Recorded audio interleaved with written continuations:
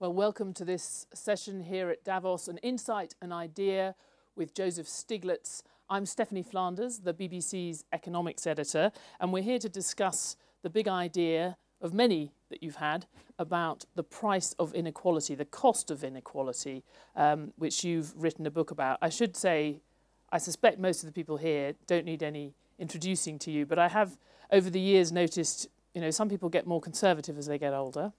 That doesn't seem to have happened to you, fair to say. Nobel Prize winning economist, I think maybe even one of a handful of very senior economists, some of them Nobel Prize winning winners, who seem to have become more radical or been made more radical by developments in the global economy over the last 20 years. And you've managed to be a sort of thorn in the side of the establishment, even when you held very prominent positions inside that establishment, as chief economist of the World Bank, as head of the Council of Economic Advisors for the president, and you've put your brain and your focus on the cost of the Iraq War. You wrote about the cost of the action in Afghanistan this morning for the Financial Times. You also, much of your academic work that you won the Nobel Prize for came in very handy in thinking about the failings that had gone into the financial crisis. So you've been contributing to a lot of debates.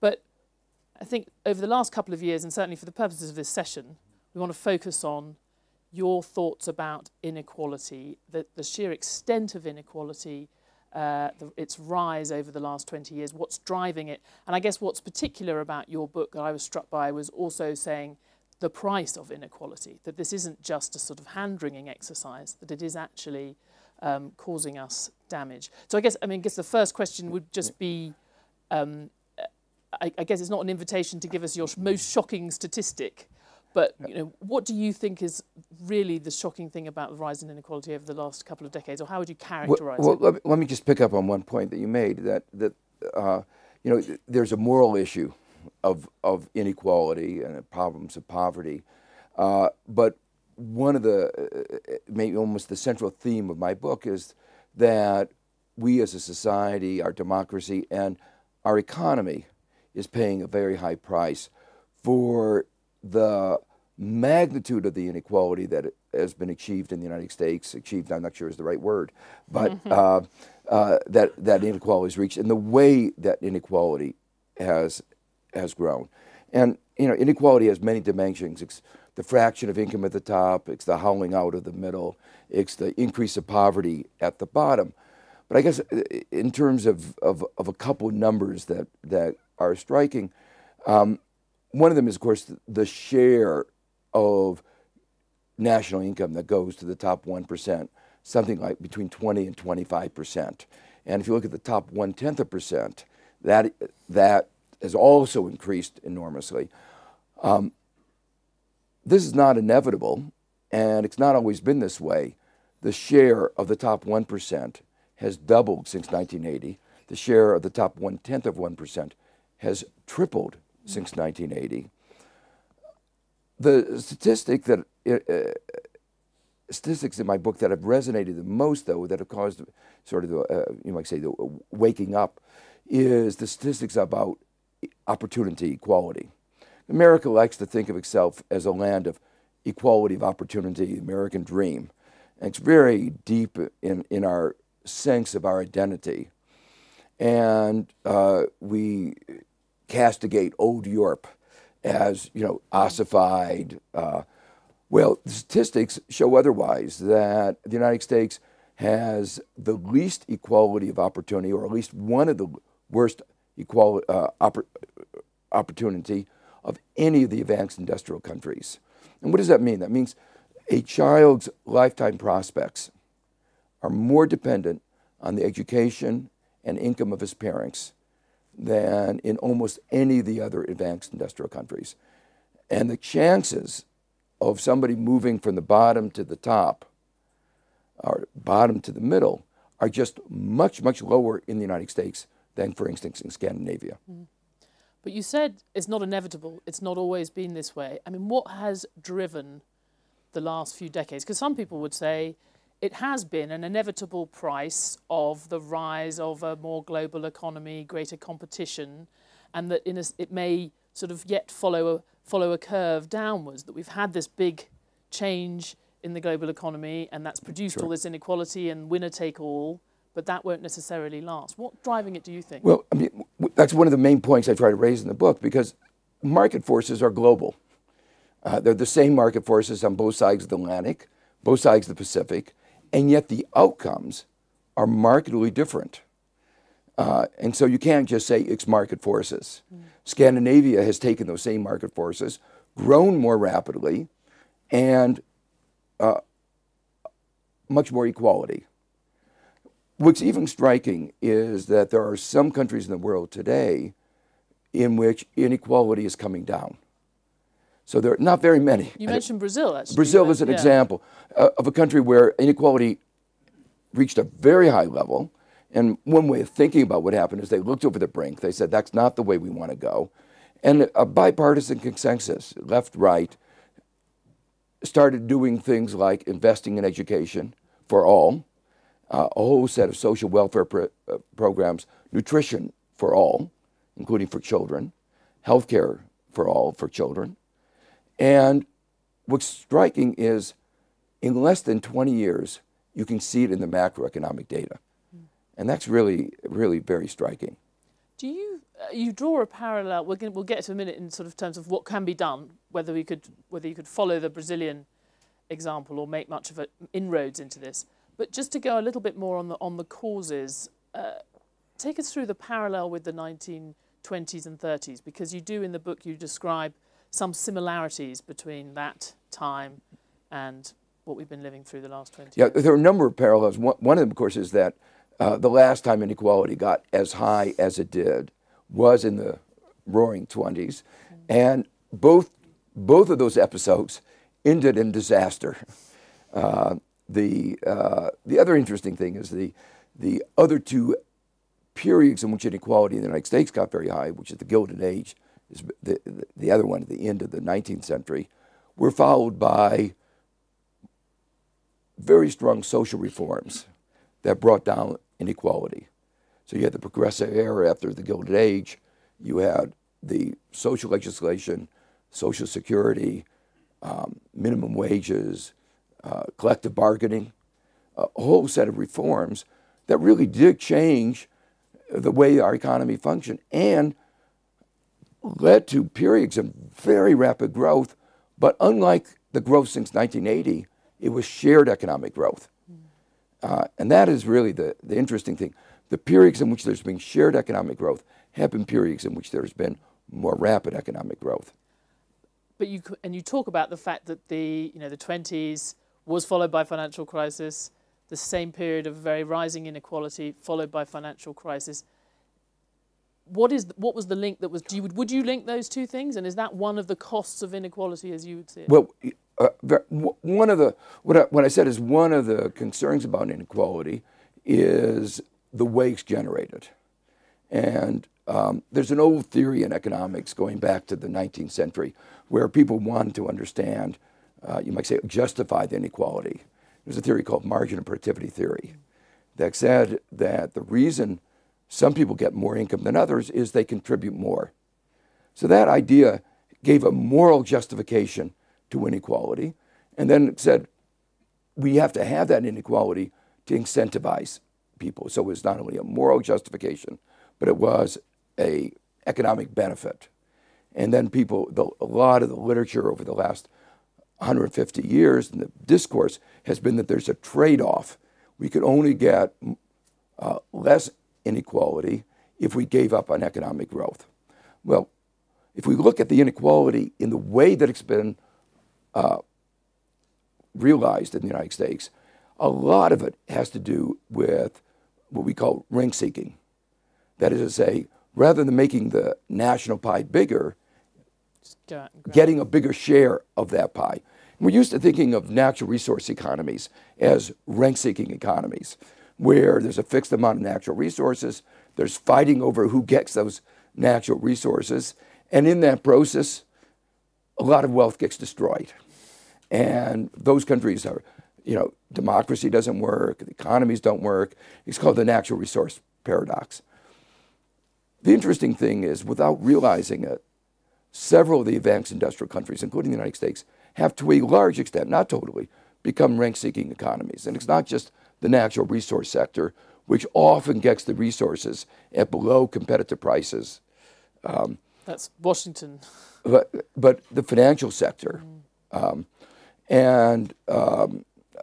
When the financial sector engaged in abusive credit card practices, predatory lending, they were taking money from the bottom of the pyramid and moving it to the top.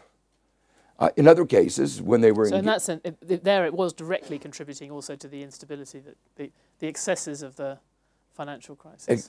Very much so. And this is something quite interesting that Christine Lagarde mentioned in her talk yesterday, that work at the IMF has shown that there's this systematic relationship between inequality and instability, that a lot of the econometric statistical work at the IMF has bolstered this conclusion. So this is not just these two episodes. And it's not inevitable, it's the way you deal with it. But in both of these instances, it was financial excesses leading to inequality, and those financial excesses then leading to economic instability. I mean, as you say, it's within individual countries, within a lot of individual countries, you've had rising inequality, particularly in the US and the UK, not so much in many other European countries. But at a global level, I guess it would be fair to say that inequality has probably fallen. Inequality between countries or across the global population has possibly fallen over the last 20 years. Yep. I mean, we do have to draw a distinction, don't we? Well, there's been a great achievement, and that is the growth of China and India, these two emerging markets. I mean, if you're sitting on Mars, the distribution of global income has become more you don't see equal. any country boundaries, and you just look at the global distribution of income across people. China's done, moved 500 million people out of poverty. That's done a lot for inequality. There's inequality, an increase in inequality inside China. But in terms of the disparity between China and the rest of the world, that's obviously come down. But there hasn't been the closing of that disparity between Africa. And so the least developed countries, there's not been real convergence in the way that a lot of standard economic theory said there ought to have been. But there is an argument that would say, history will judge, taking the very long perspective, the long view, where we're all dead, but just let's say a historian is around still, this might actually be considered a time of growing equality, global equality, in which individual countries just had different attitudes to inequality, and there were places like America which chose to actually allow a massive rise in inequality, which was costly to them in some ways, and other countries that didn't allow that. But the global picture was that it was becoming a more equal world and that opportunities were spreading across the world. Well, within most countries, inequality is growing. So, and most people live in a country. So they're neighbors. Not in Davos. We don't live in, we have no nation in Davos. Exactly. But what affects people is their immediate surroundings. And if they're living in a context in which there's growing inequality, it has social, political, and I'm arguing even economic consequences for that country. So, and you talked about the long run. There's this long-standing argument, over the long term, won't we grow faster? And that will lift everybody up. That's another sort of old argument that's been totally discredited. Trickle down. And what's so striking is that while the U.S. per capita income has been going up, most Americans have not been participating. Median income, people half above, half below, median income is at the level today that it was in 95, 96. Median wealth is the level that it was in the beginning of the 1990s. So 2 decades in which all the wealth accumulation has gone to the top. And if you look at full-time male workers, male is only a fraction of the population, but it's an important part of the population. The full-time male worker in the United States, median income is today lower than it was in 1968, more than 4 decades ago. So our labor market has not been working for most Americans. And you mentioned wealth. I mean, one of the facts that jumped out at me reading the book is this about the Walmart heirs. Their combined wealth is about, I think it was $69 billion, $70 billion, which is 30% of U.S. wealth. Was that right? Well, no, 30% of the personal. No, that it was the same as Sorry, the bottom, as the bottom 30 to 40% Yeah. of all Americans. Yeah. So that one family has the same amount of wealth as the bottom 30 to 40% But this is what, of the country. I mean, I talked about the sort of global view. I mean, there is a sense in which this seems a particular problem for the US, not just because the figures have been more extreme, the statistical change, but also, as you mentioned, it was interesting at the start, because it goes against something that's quite fundamental to the US psyche, this idea that everybody could make it. And it strikes me that actually almost makes it harder for people like you to respond to this, because there's a perception already that you can make it if you try hard enough in the US, and you do get the odd example, like the president, who can sort of demonstrate this, quite a few presidents. And there's also a perception that things have become more competitive, that in a sense the economy has got fairer, because we feel like we live in this much more competitive, level playing field kind of world. And yet the reality that you're pointing out in terms of the statistics is the opposite to that. How do you confront that? Because it actually just goes against very deeply felt perceptions about the world. Yeah, I mean, you're absolutely right, because newspapers write stories about dogs, not about dogs that bite people, about people that bite dogs. And that's because they're unusual. So the success stories are unusual. They get a lot of attention. And people think that they're representative stories. And that's why one has to constantly go back to the statistics and get better statistical But there's also bases. a feeling that you would, as an economist, you sort of think that a deregulated society, people think that where people are freer to compete, somehow what you get from that competition you sort of deserve in a way that you might not have deserved it when things were a bit more skewed. I mean, I'm saying your statistics show that that's not right. Yeah, and but people think that you're getting into, in part, what are the sources of the inequality? Why has it gotten so bad? And there are two parts of that I'll mention. One part is the important role of education. In modern economy, if you're not well educated, it's very hard to compete. And the education that you get is very dependent on what your parents give you. And a couple of interesting statistics. America is becoming increasingly a country with economic segregation. In other words, it used to be that poor and rich people lived in proximity. And studies of spatial patterns show that that's increasingly not the case. So if you're make the mistake of being born and choosing the wrong parents who are not wealthy, and you're more likely to live in a school district that is not very good. You won't get the education. One statistic, again, that I think brings us home, American colleges and universities have made a big deal, and rightly so, about being needs blind admission. If you compete, you do well in the exams and you get good recommendations, they will make up for any economic deficiency. So it looks like it's very a real opportunity. Only 8% of the students in those selective colleges are from the bottom 50% of America. So the fact is, if you're in the bottom 50%, you don't get the chance, unless you're unusual, very, very unusual, to get the education that gives you this key to a future. I guess, we should get to what can we do about it? What can you do about it with this, obviously, understanding and concern about this? Another thing that struck me from your book is you just sort of pointed out in passing, I think, that 2/3 of Americans said they supported the Occupy movement when it was there in the park in downtown New York. And it's true that there does seem, we had this feeling, particularly in the last couple of years, that people were fed up with the system, they don't like the bankers, great unrest. And yet that seems to translate not at all into the political spectrum, the mainstream political spectrum. I would disagree. I think some of what happened in this last election is a reflection of that. It wasn't the only thing. But a Congress was re-elected that doesn't want to have any change in the redistribution of taxes. The Democrats got more than 1 million more votes than the Republicans.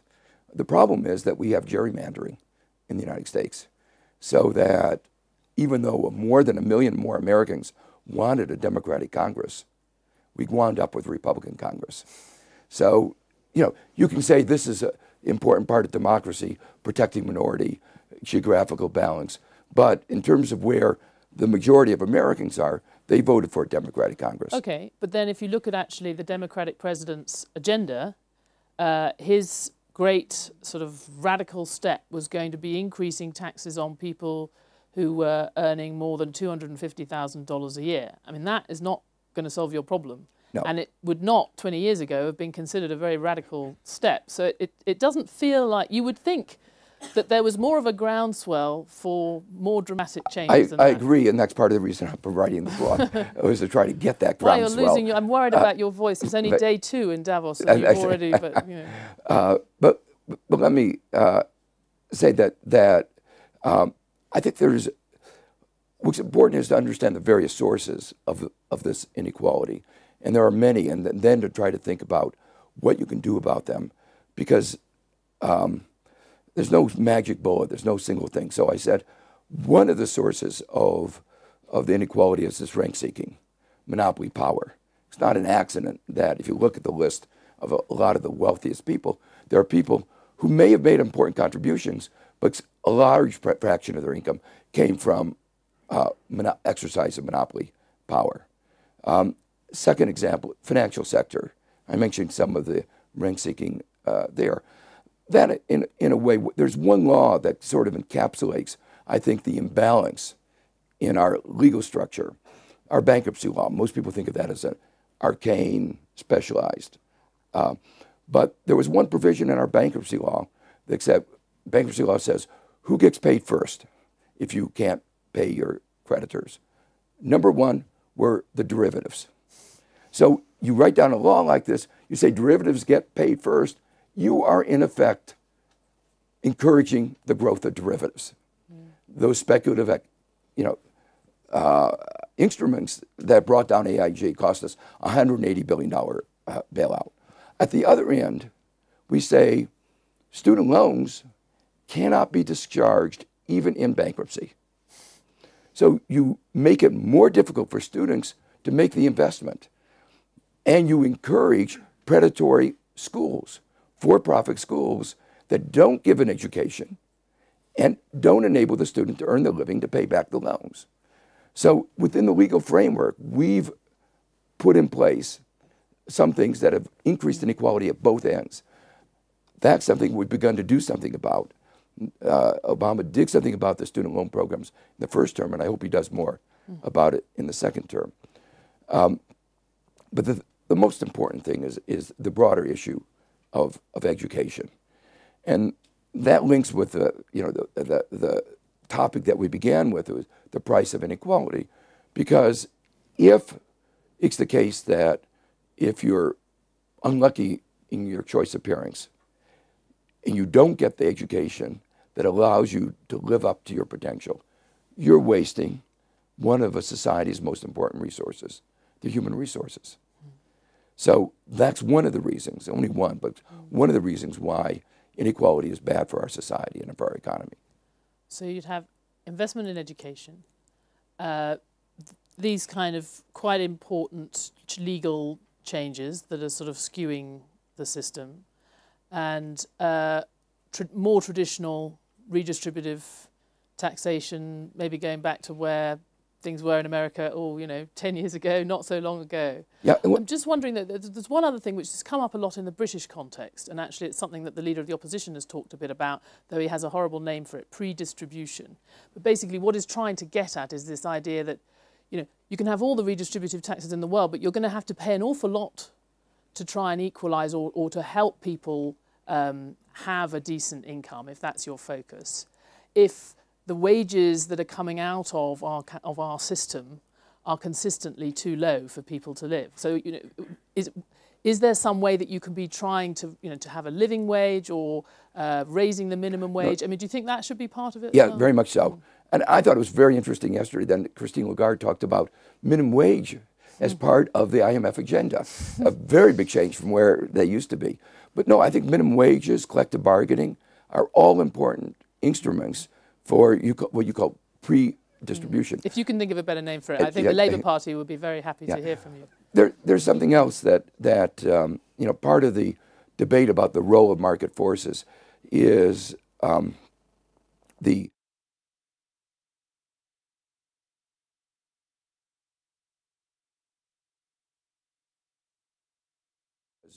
decrease the demand for certain types of labor, driven down the wages.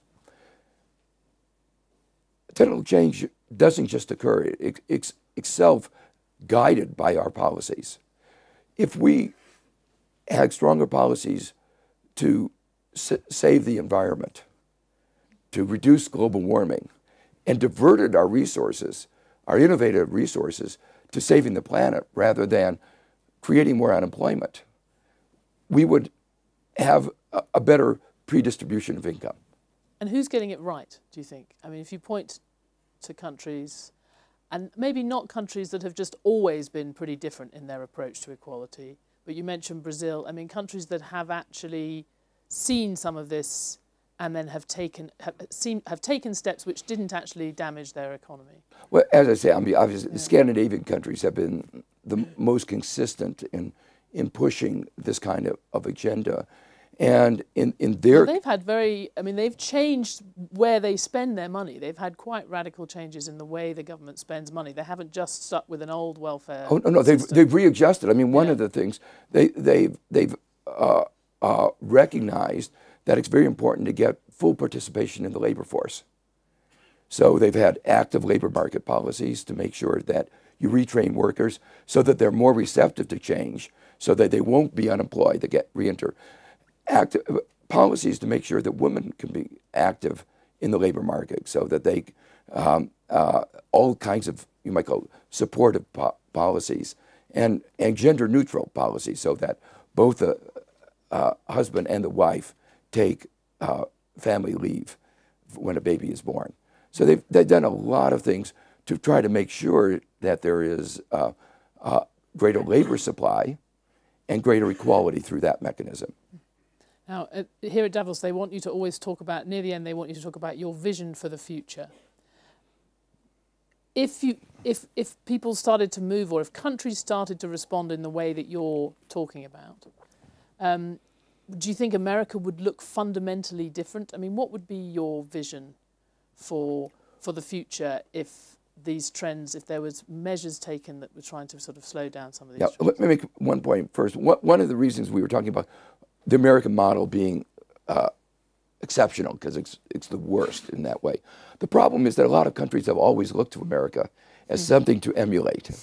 And again, one of the reasons for my writing the book is to say there are a lot of good things about the United States, but there are these policies that have led to a lot of inequality that are not policies that you would want to emulate. So more broadly, I think we could go back, the period after World War II, just say in the United States, was a period between in World War II and 1980 was a period of our most rapid growth and a period in which we all grew together. And my vision of the future is another period of that kind. Obviously, the world is different. It's a different structure of the economy. But the argument that globalization means that everybody has to be worse off is a peculiar argument, because we say, what is the point of globalization? It's supposed to make us all better off. And then to say, well, the way we're going to respond to globalization is to make sure wages are down, social benefits are cut. That doesn't make any sense. So what I would like is a vision where we have a clear view that the object of economic activity is increasing the well-being of most of our citizens. That's the object. And if we fail that, our economy has failed.